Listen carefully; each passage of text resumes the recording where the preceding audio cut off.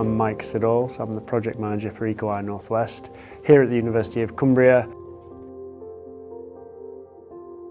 So EcoEye Northwest is a collaborative project with 6 university partners all working together to provide research support for businesses across the Northwest.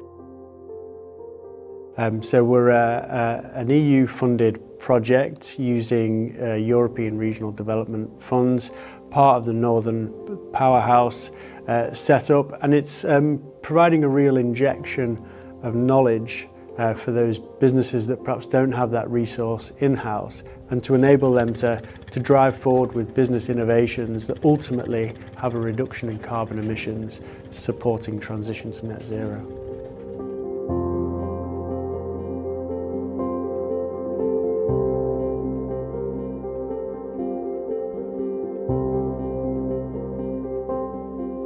I'm Brennand, a third-year PhD researcher at the University of Cumbria, and my PhD is in geography, specifically peatland science. So for me, it's all about bridging that gap between academia and business.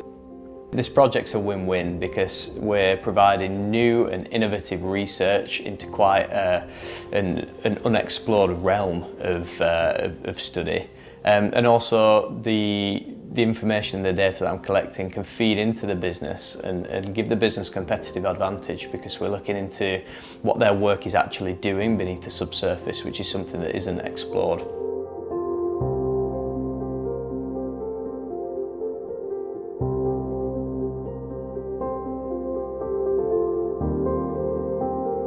My name's Simon Carr, and I'm Associate Professor in Geography here in the Institute of Science and Environment, and I'm a specialist in looking at the physical environment and understanding the nature of structure and function in environmental systems.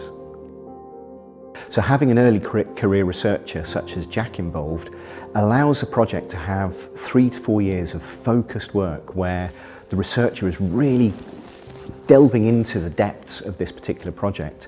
And my role then becomes the guide, the supervisor, someone who is able to start placing that research in a slightly wider context and framework. For me, and I think for many people within the university, we specialise in applied research. We specialise in looking at how the research that takes place within the university benefits the real world.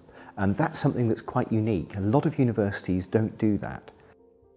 If we genuinely want to use natural methods for flood attenuation, flood management, climate mitigation, to do that we've got to understand how and why those processes and interventions work. Because if we don't, we're just basically throwing everything into a black box and hoping that it'll work.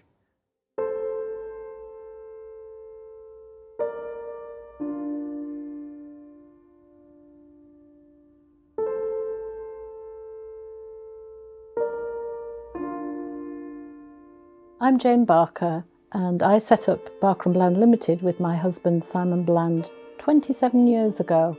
We undertake peatland restoration, and we have a trading arm known as Dalefoot Composts, making compost from sheep's wool and bracken. I'm also a Professor of Practice at the University of Cumbria in the Institute of Science and the Environment.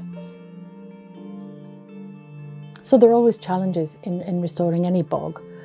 There was always a very strong science element to our approach. And on the couple of occasions where we've been allowed to do a design and build, which means we come up with the restoration plan, we've been able to take out some of the more considered more normal approaches, for example, using timber or using stone or other mechanisms like a helicopter. So we've been able to design out some of those very carbon intensive elements and use what's within the bog to restore the bog. We consider that it's a more appropriate ecologically, but it's also more appropriate economically. You get better value for money, which means that more bogs can be restored, and it's just a better win-win situation.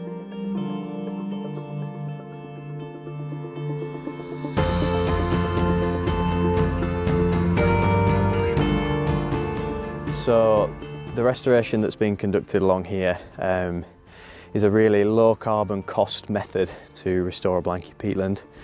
which is where you'd have once had really steep gully sides all along here, some of them even probably undercutting.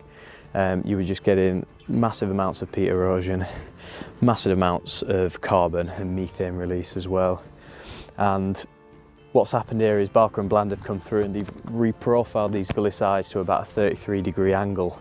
And then from local borrow pits and from any area within the excavator arm, they've taken small bits of vegetation turf from the tops and they've placed them along the sides, which then allows them to start growing and basically securing the peat in situ and kick-starting the process of carbon sequestration storage again in peatlands. But ultimately, across the UK, across the globe where we're conducting restoration, a lot of the sites still aren't acting as this really, intensive carbon store and carbon sequestration tool like peat should be functioning. Natural peat is fantastic, but our restored peat still isn't reaching the levels of near natural peat.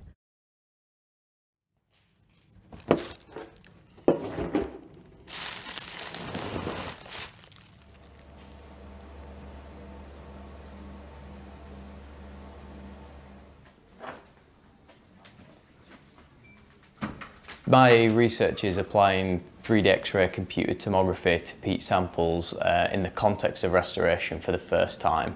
So it's never really been investigated before how restoration bonds with underlying peat. So when we're talking about returving, how does it bond with the peat? How does it restore function? And other research has been finding that it can take up to 32 years for a bog to start sequestering more carbon than it's emitting post-restoration. So people are quite anxious and a little bit worried about implementing peatland restoration as a specific tool for the climate crisis, because we really don't have that much left. 32 years is perhaps way too long. So through my research, we can actually understand better how the restoration is working, and if there are ways we can increase the speed and increase that efficiency of the restoration work in capturing and locking in that carbon from the atmosphere.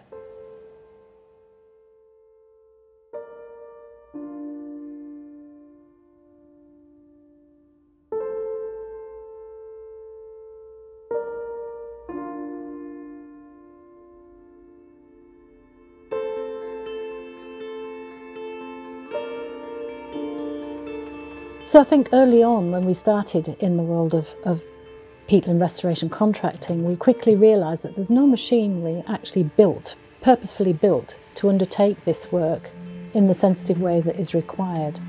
And of course that played into Simon's skills of deconstructing and reconstructing and understanding what was needed and what machine out there could we adapt, because these are very expensive pieces of kit. The thing about a small business is that it can be very responsive to opportunity, fleet of foot.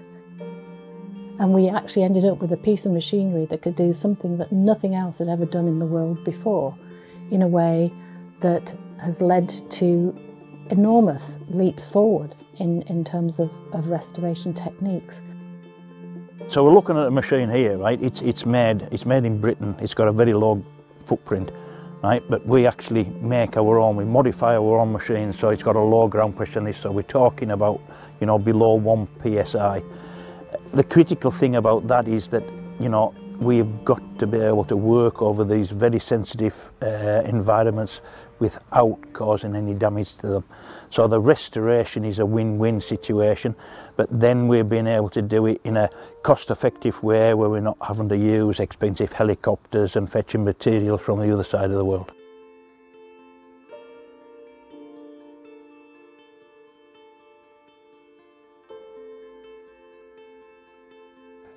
The challenge is climate breakdown, environmental collapse, so it's huge, and it's something that, rightly so, an awful lot of people are working on, but there's no kind of superheroes within this. No one externally is just going to fix this problem. Everyone has a role to play, and the challenge is, as I say, vast, but it's also what's described as a wicked problem, in that it's hugely complex and there's interconnecting elements that have influence on one another.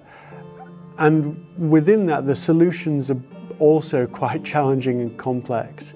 So the approach that we can have by having a research-focused, data-led approach is we can cut through a lot of that, and we can make decisions based on fact, make it right, and move forward at a greater pace than we could do otherwise.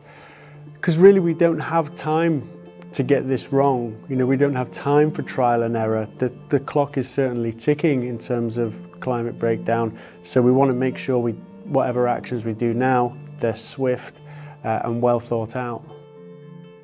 So I am massively optimistic. I've been told that for many years. But I think one big advantage about being on the peat bogs, and this is again something that I've learned throughout my PhD journey, is there's such a beautiful environment.